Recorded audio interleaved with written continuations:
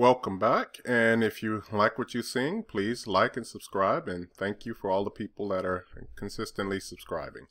Alright, so this is going to be a real quick video on this one. We have 4 circles, and most of them are the same, and you can see that we do have a radius or a fillet that's going on there. The good thing about this example is all of the fillets are exactly the same.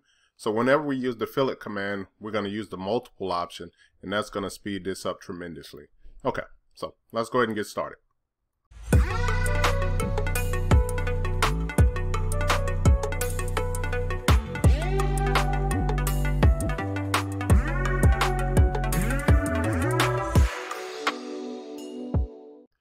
Okay, so let's go ahead and take care of our normal housekeeping. Let's make sure we turn our grid off.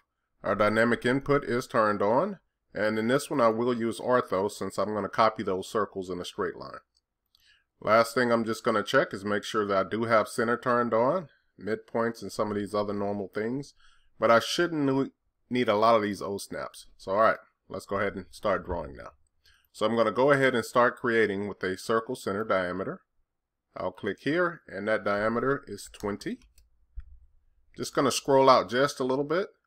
And then I'm going to create the next circle. So I'm going to go circle, center diameter. Now I could have used the repeated method that I used in some other videos, but in this one I'm going to use the O-snaps a little bit more. So I'm back in the circle, center radius command. I have to touch the circle, do not click on it, and then I'll click right on this plus sign here. I always kind of pull my cursor out just to get a preview, and this has a radius of 15. Alright, so now I'm ready to do some copying. I noticed that the distance between these are 50, so that's going to help me out a lot when I create this and as far as the base point that I have to select. So copy, select the 2 circles, enter. I'll pick my base point somewhere along here. The ortho function, so making sure that you have ortho on helps out a lot. So all I have to do is aim in this direction, and then I'll type in the number that I need, which is 50.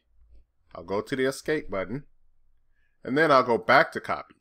Now here's one of those selection options that you can use in some of these other commands. So I know that the 2 circles that I selected before, I can previously select those and then just select my 2 new circles.